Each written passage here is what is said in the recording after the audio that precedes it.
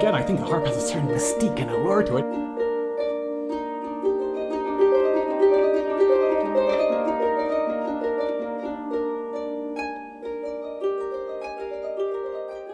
Now, you also write music. That's Right. something I have discovered about you. When did you first start composing? So 2015 is when I wrote Passage, my first sort of published composition. And I hadn't really done a lot of composing prior to that. I did do so maybe more arrangements, but I have a brother who's a percussionist, and we did harp and marimba, recorded a harp and marimba CD in 2001, and I wrote a number of those arrangements, including some that were like maybe compositions. But yeah, I certainly didn't think of myself as a composer until 2015. 2005, I'm sorry, 2005. Why do you want to compose? Like in 2015, did something happen, or you just like, oh, it's time for me to try this out? Well, I mean, I think my feeling is that maybe I'm wrong, but I think a lot of classical musicians would love to be a composer, right? I mean, I think there's a certain veneration. We play the same composers all the time, right? And there's like, Bach. But I wasn't. Yeah, it's that. But I think also as a classical musician, there's quite a intimidation factor there as well. That so if you, in a lot of genres, of course it's expected that you would write your own music. That's obvious. But in classical music, there's somehow this, you're a performer and not a composer, right? That I think there is this, a bit of a divide, and it wasn't always that way, right? I mean, certainly Chopin and Liszt, they were both amazing performers and composers, but somehow it's that hasn't been the case. We don't get a lot of performer composers, more in the harp world, I think, because the instrument doesn't have a ton of music written for it in the classical world compared to, say, piano or violin. And so a lot of that music is written by harpists who compose partly from necessity. So I always liked the idea, and then somehow just sitting down in 2005 and writing something and being happy with it and saying, oh, okay, this is something I could do. So yeah, I think that's it wasn't always a goal, I suppose, but it was certainly always something I would love to be able to do. And so now it's really neat to actually feel that I can do that. What's your creative process? I'm always interested in knowing how people create something. Is there a process you follow, or is it one of those things where it's like, oh, if it comes to me, then it will happen? Yeah, well, I mean, I think the secret, right, is to have that schedule, so you sit down and try to do it every day, and that's certainly something that I don't do, and I should do more of, right? Because that idea that you might or might not might write anything good if you sit down and try, but you certainly won't write anything good if you don't sit down and try it. So that being said, somehow for me, I found a lot of almost all the pieces that I've written tend to come fairly quickly. Again, that idea of that wonderful feeling sometimes of creating something and having it flow, right? And then sometimes maybe get stuck a little bit and then manage to work your way through that and then again trying to get that feeling of flow. So I compose at the harp. I've got a blank manuscript paper, I've got my pencil, I'll play something, get a phrase or a note or something that I'm happy with, try to remember it, right? Oh, this is good, try not to forget it, so maybe repeat it a few times, yes, this is what I want, and then I'll write it down pretty sloppily, right? Not worrying about it being perfect, write it down, and then at some point, when I stop and I come back the next day, I'll generally play through from the beginning of the piece, get to that point where I stopped, and hopefully that will lead me on towards the next bit. And then every once in a while, I might have gone on past a point, but then I realized that no, this point I'm not quite happy with that. That's not really where I want to be, and then maybe rework that. But for the most part, I feel I've been pretty lucky in terms of, but when I do finally decide on something, it does end up being what I want in the long run. And in your YouTube channel, there's a couple video series where you're arranging, I think there was a green sleeve and Skyboat song, right? Right. And I thought that was a pretty good idea because you not only do Yeah. you have your scribble, but you also have hopefully some video footage of what your work to remind yourself where you were at, right? Yeah, and I think that's something, obviously, in this day and age, that's something that one could take advantage of, right? I haven't. I think you have to balance that with the potential barriers that might create, because that idea of trying to provide as little resistance, if there's something you want to do, right, to little resistance as possible. So maybe that extra step of setting up a video camera might be enough for you to say, oh, I'm not gonna do this today. Conversely, if you feel that that would be really, really helpful when composing, trying to make sure that you get a cheap phone or camera, or an old smartphone would be great, and just have that there set up, ready to go. It doesn't have to be amazing picture quality, but enough that you could play that back if you can't remember what something was. And do you compose music on your pedal harp, your very first piece? That was on my pedal harp, yeah. So just so you know, people like me, I don't have pedal harp, so we're gonna expect more lever harp music. Yeah.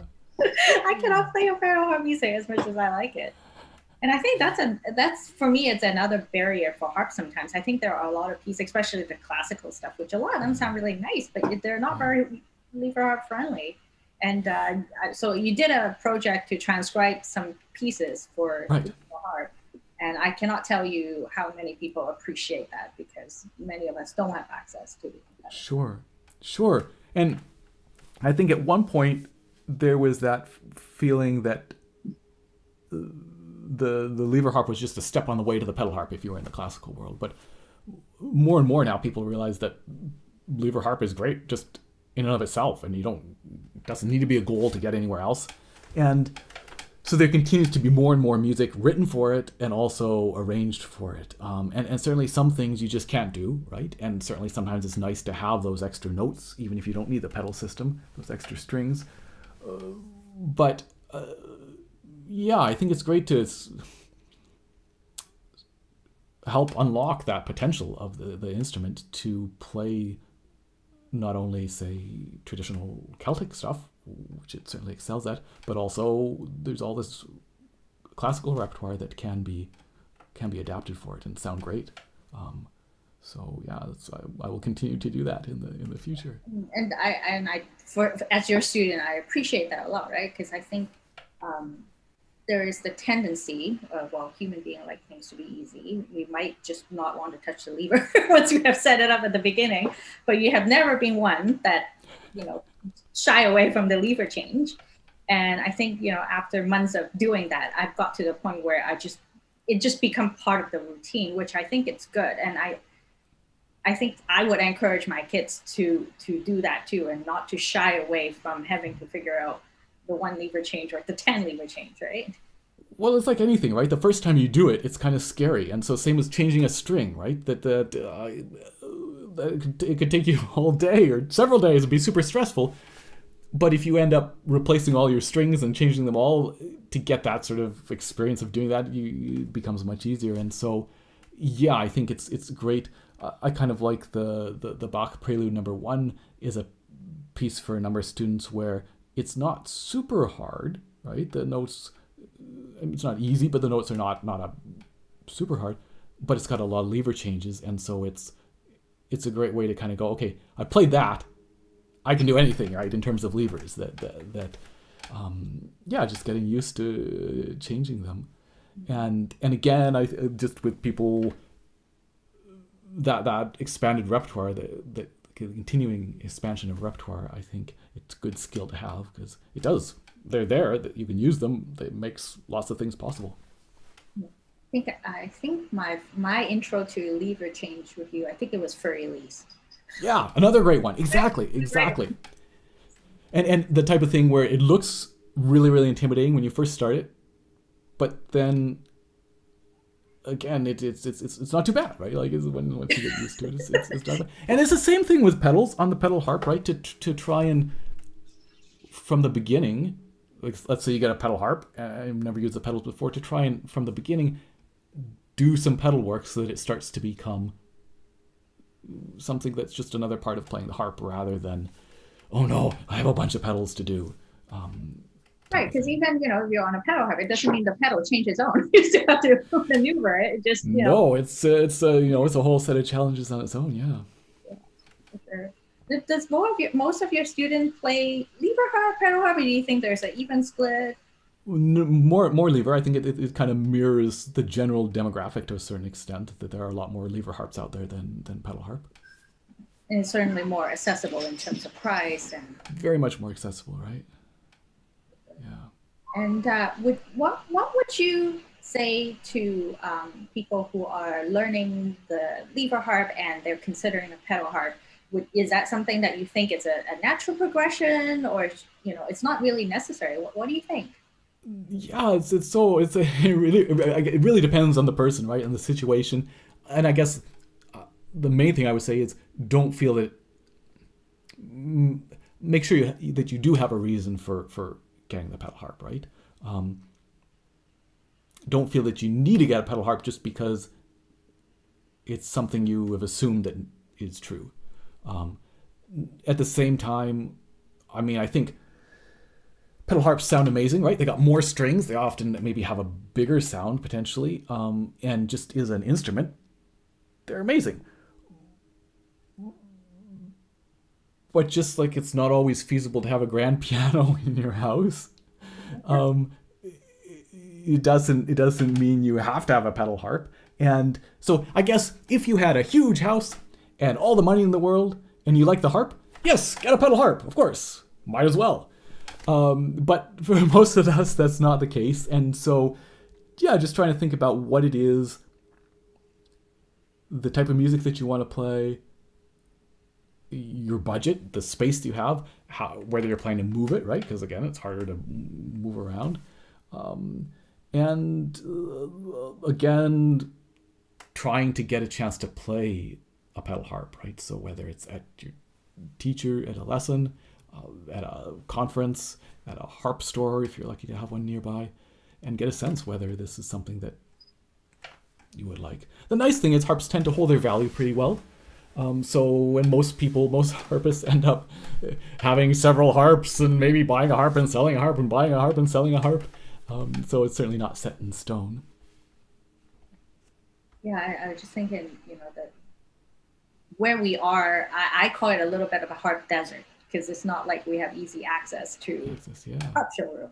Right? Yeah. So where are some of the places that we can go? You mentioned some conferences. Is there any, are they usually kind of almost like a trade show kind of idea where you can go and look at harps, or are they more something else? What would be the best way if I have to go find a pedal harp? Yeah, well, in a normal world, right, with travel and everything possible, there are often sort of festivals, conferences, or whatever that will include a vendor showroom. So a couple of the ones in the States are Somerset Harp Festival, which is geared towards folk harp. So you will see some pedal harps there because the Virginia Harp Center tends to exhibit there, and they'll bring some pedal harps. I think Michigan Harp Center as well.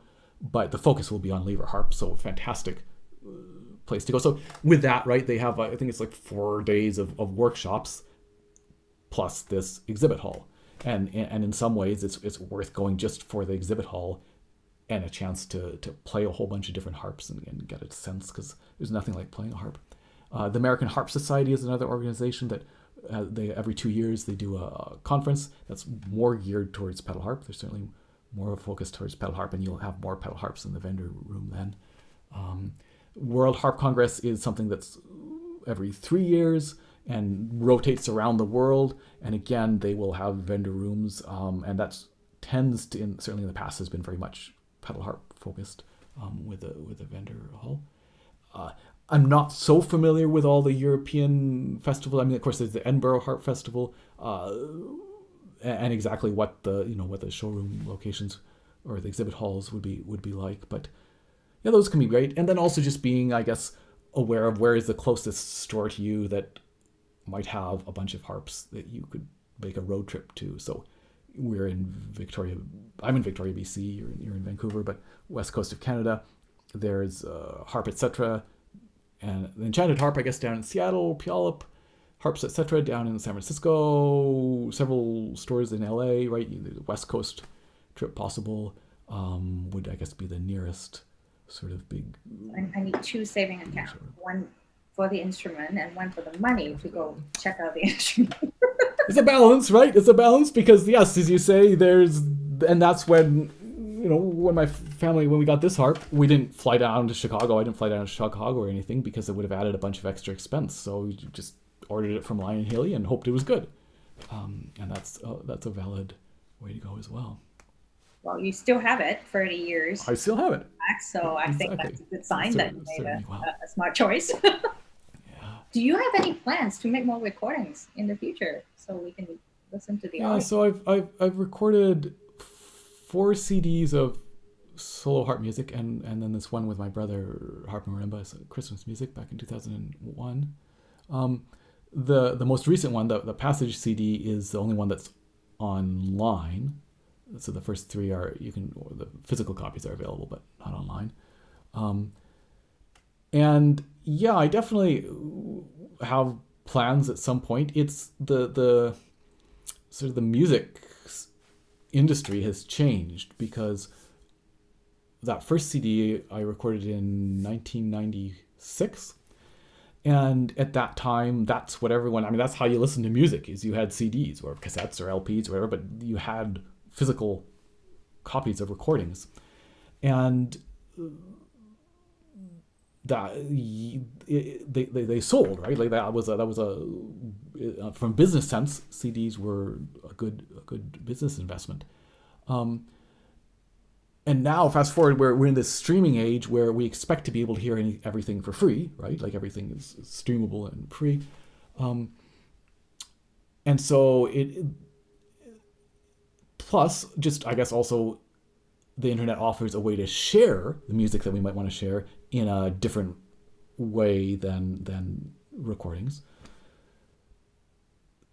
So it's a little bit tricky that way in the sense I think there's not quite the same financial incentive perhaps as there used to be to try to produce a recording, and instead maybe you end up just doing, like I've done a bunch of music videos, right, where some of those recordings are pretty good, but they're certainly not as painstakingly recorded as they would be if I were recording an album, a CD or whatever.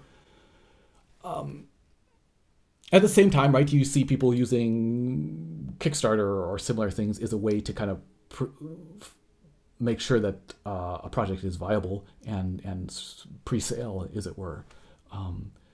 So yeah, it's when I have enough music that I want to record, I will do so for sure. But I don't have any set in stone like deadlines of, oh yes, I'm going to be producing a recording in the next X number of months or years or whatever. I'll start with a YouTube playlist for now. Now, on that note, and I'm glad that you mentioned about the industry, and I don't have a lot of friends in the industry, but I certainly do have a couple of them. And I think the general consensus, it's getting tougher, right, to get creators to get the proper sort of support, or even when you're with a big recording company, it doesn't guarantee that it's going to be successful, and there's so many factors that come into play. So a lot of people I know in YouTube will put ads as one way to sort of monetize their work. Right. You never do that, as far as I can tell, and I think that was a conscious decision on your end to not do that, right? Yes. And but you have a Patreon account. Right. I am a supporter of. Yes. Is that something that is helpful for readers like yourself? Well, and I have it's a topic for another time. Like I have a whole long I've thought a lot about this subject, right? And yeah, for me, I don't currently put video ads on my channel because I find that personally to be very annoying. And it's also, I'm not really at the point where I'm not losing out on a ton of money.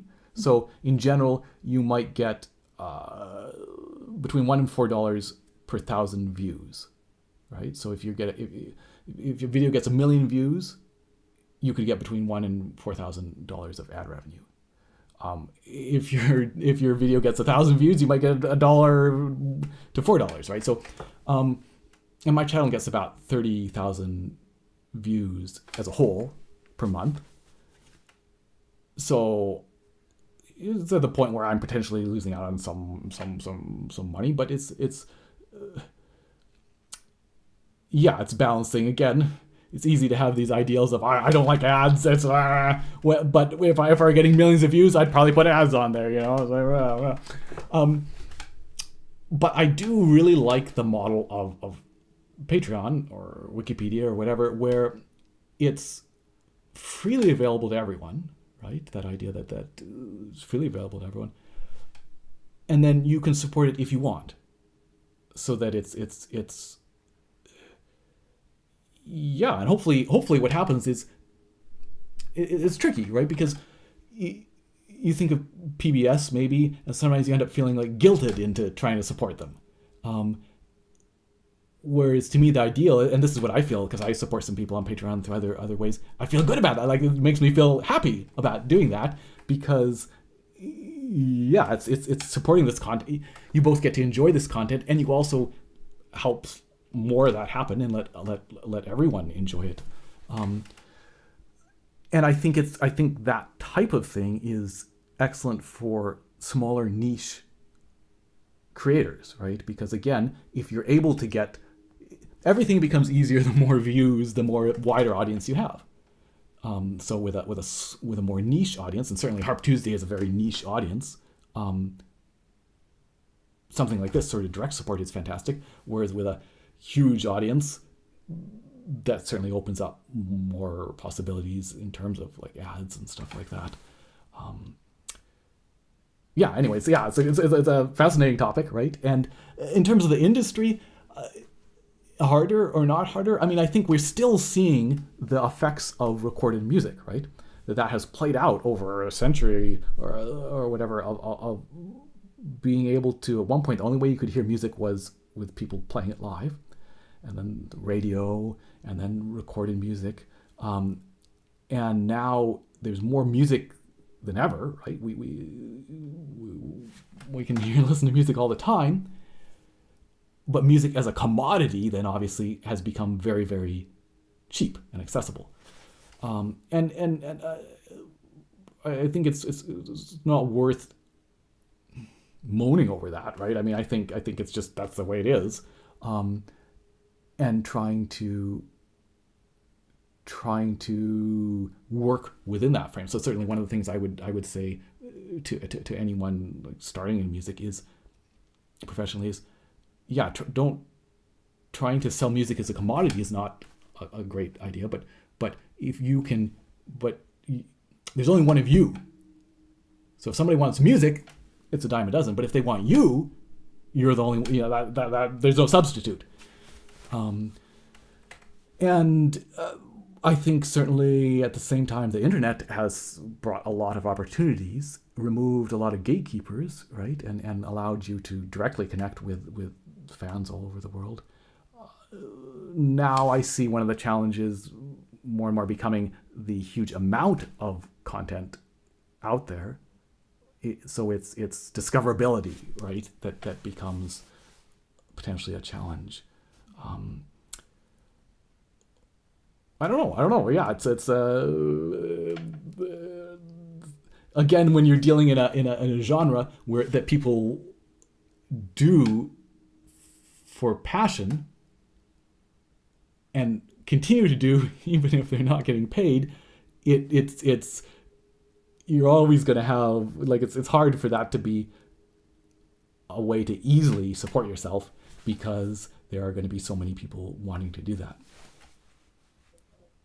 So, but I would definitely post your link to your Patreon account. So if there's any of you who are interested in checking that out, they should check it out. What are some other ways to stay in touch with you and your work?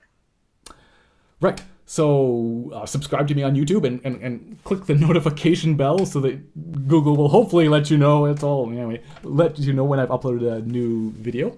One of the best ways to stay up to date with what I'm doing is to sign up for my email newsletter. So I send that out. I try to send that out about once a month. again, if you're on Google, check your Google. If you're on Gmail, right, and you're using the webmail interface, just remember to check your promotions tab, because stuff from MailChimp, the mailing list that I use, often gets sent to promotions. So if you're wondering why you haven't heard from me, maybe that's sitting there in promotions.